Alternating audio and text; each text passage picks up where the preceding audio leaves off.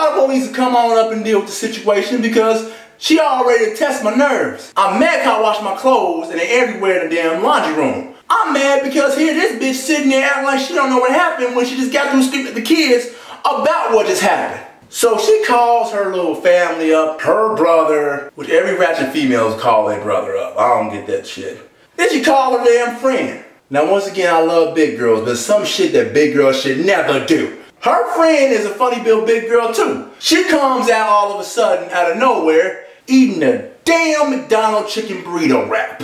She was like, girl, nah, don't be getting it. Don't be getting it back. He ain't shit.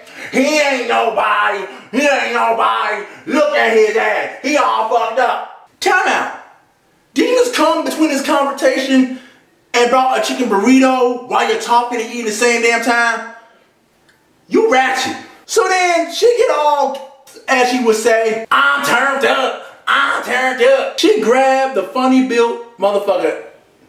Let me tell you what her friend wore, first of all. Ladies, quit wearing jeans that you don't know how to fit. It's bad for you. She wore some tight ass jeans. Her fucking pink shirt was all tight and shit. Had some of her rolls hanging off. She's like a busted ass Jigglypuff from Pokemon. Anyway, back to the story. She couldn't put her hands on me, so she grabbed her friend's chicken burrito and threw it at me. Now I don't like nobody putting their hands on me. Man, woman, whatever. When she threw that shit at me like I was a bitch on the street, I thought about the 3 Browns that I knew in my life. Chris Brown, James Brown, and Bobby Brown. I wanted to smack that bitch wall to wall. I was gonna break my good foot off in her ass. And I wouldn't have gave a shit because why? It's my prerogative. I mean, really, ladies, what gets you so far to think because you're a woman you can put your hands on a man or disrespect a man whenever you want to just because you're a female?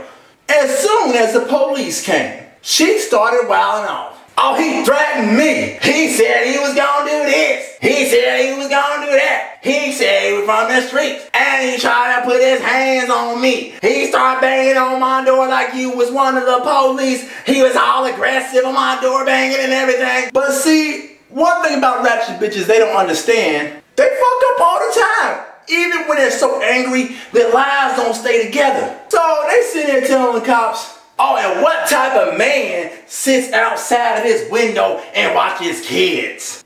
That would be a very creepy person. But if you heard what I said, I heard kids playing roughly inside the laundry room. That bitch ratchet. What made my day was that the cops took me along the side and told me to come here. Understand this is a white policeman in Cincinnati. He simply said, now look here, buddy. Now you know good and damn well there's some ratchet bitches. Did he just call him a ratchet bitch? I ain't never said too much cool stuff about policemen, but I fucks with this one, man. He's hard. He cool. Now this is what you gotta do, buddy. You already know them ratchet bitches don't want to listen to nothing. You already know this, before I even came here, they started wilding out and all crazy and everything. I ain't even asking no question. But she messed up because if you were so aggressive as she won't so-called proclaim it, then why the hell did she open up her door?